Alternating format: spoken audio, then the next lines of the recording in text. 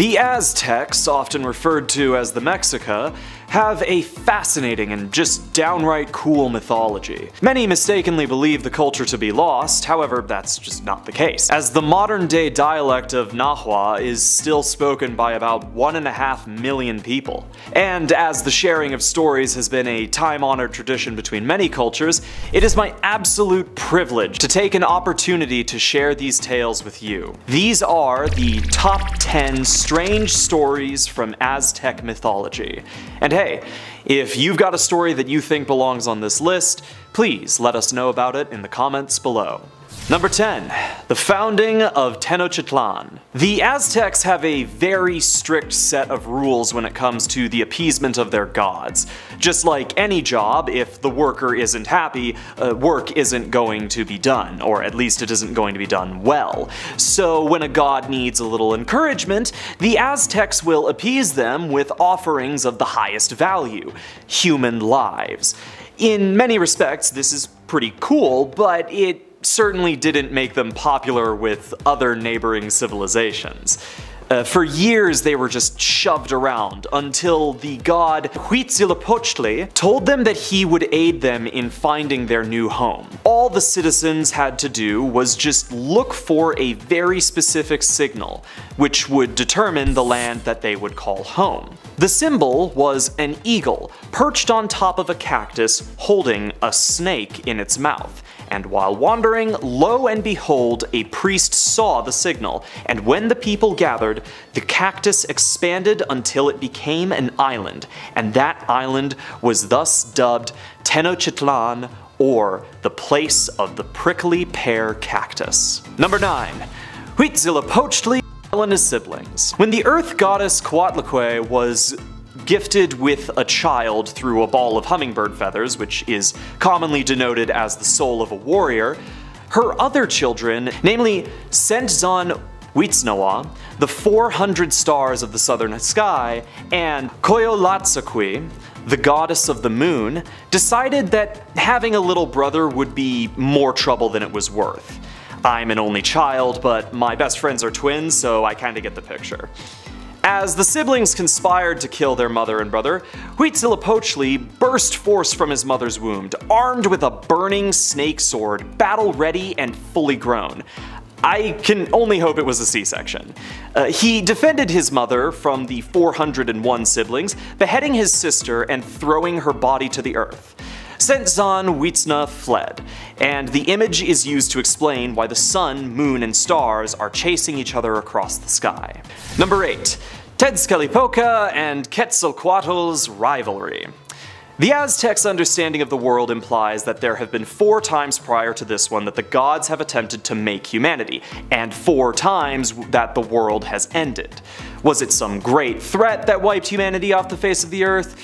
Well, not exactly. See, the brothers Tezcatlipoca and Quetzalcoatl didn't exactly get along. The first time that Tezcatlipoca ruled the world, Quetzalcoatl destroyed it and then became the ruler of the second world. The third world was destroyed by Tezcatlipoca hitting Quetzalcoatl just a little bit too hard. They didn't really get along that great. Number 7. Xipe Totec. One of the coolest things that can come from looking through various cultures' religions is the way in which they represent similar concepts. There are gods of storms, gods of war, and all of these differences between these types of gods can indicate so much about a culture and their values. In the case of Xipe Totec, this was a god that was meant to represent agriculture and the seasons, and ritual flaying, apparently. Unlike the other gods of harvest, Xipe Totec was a bit more given to a grim disposition, wearing a flayed skin which was meant to symbolize the changing of seasons. There is a certain beauty to this, as everything in Aztec culture was connected to human life in one way or another. Xipe Totec's fashion habits are just deeply symbolic in a way that is, well, both rational and kind of metal. Number 6. How Quetzalcoatl made humanity for the 5th time. A lot of stories in the Aztec mythos vary in terms of their understanding of events. As a result, what caused the fourth end of the world and the birth of Quetzalcoatl is a little vague, but one story about the creation of the fifth world, our current world, is deeply fascinating.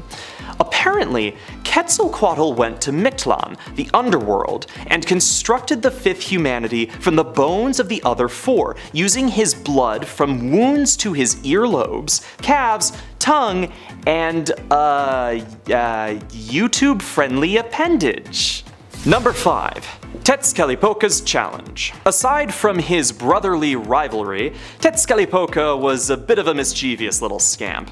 Stories tell that he would sometimes walk the earth as a skeleton with a beating heart, other times as a headless man streaked with red and white stripes. This terrifying image would wander around at night, seeking warriors who were doing the same.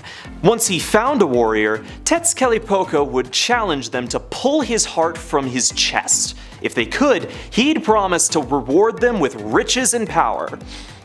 Never actually did that though, just kinda like my buddy Dylan, who still owes me that transformer that I lent him back in elementary school. Come on, Dylan. Number 4. Huitzilochtli rips out his nephew's. Back to Huitzilochtli, with just the best family relationships. See, he had a nephew by the name of Copil. Feeling ashamed for his uncle's behavior, Copil tried to raise an army to capture his uncle. Now they decided to rest on an island one evening, but Huitzilopochtli's spies informed him of his nephew's little scheme. He ordered his priests to go and steal Copil's heart, and under the dead of night they did just that. When asked what to do with it, they were told to bury it on the island where Copil had come to reside. The next morning, the heart had grown into a cactus, fed by Copil's courage, and plot twist, that cactus was the cactus that Huitzilopochtli used as a base for the symbol of the prickly cactus, which would lead the Aztecs to Tenochtitlan. Number 3. Tezcatlipoca tricks his brother. Back to Tezcatlipoca, you know, this one's a doozy. So Quetzalcoatl and Tezcatlipoca just don't get along in any way. Quetzalcoatl is a big honorable warrior, Tezcatlipoca is a little bit of a sleazeball. They're really just oil and water, you feel?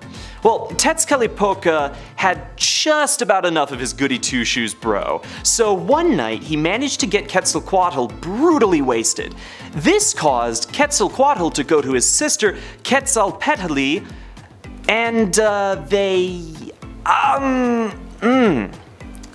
Anyways, it wasn't great. Waking up the next day, Quetzalcoatl was so ashamed of his behavior that he just had to bolt. One story has him immolating himself on a pyre, his ashes floating into the sky and forming the morning star. The other one has him just kind of sailing away on a raft made out of snakes. Number 2. The heart-powered sun. I think we could all agree that the sun is pretty important. It's a nice little piece of astral stuff that, you know, just keeps us all alive. In the creation of the fifth world, the gods decided that they were gonna have to make a new one, but they didn't exactly know how to do this. Holding a meeting, they decided that the best way to go about this would be to hold a contest. One of the weakest gods, Nanahuatzin, decided to compete. Painted white and covered in feathers, the dude yeeted himself into a fire with reckless abandon, where a black eagle caught him and carried him into the sky. This was pretty good until Nanahuatzin realized that he couldn't move. He explained that he'd need their blood and hearts to help him move across the sky. There was a bit of consternation, a few slung arrows, but the gods eventually acquiesced to his demands, which was how the modern day's sun came into being. Number 1. Tezcatlipoca's Dance of Death. One more Tezcatlipoca story, I promise. This dude's hilarious. So, our boy's just chillin', doing god stuff, when a bunch of townspeople tried to kill him. Why? Their plan didn't work, and so Tezcatlipoca decided to bring them down to the town center and challenge them to a dance, to the beat of a song that he was singing. They obliged, and he kept them dancing, speeding up the beat and tempo until he danced them right off a cliff. Now, one of the interesting things about this is that there is actually a historical precedent for people dancing themselves to death in cases of mass hysteria, so this story might actually be truer than you'd think. Thank you for watching. Please leave a comment, like and subscribe, and we'll see you next time.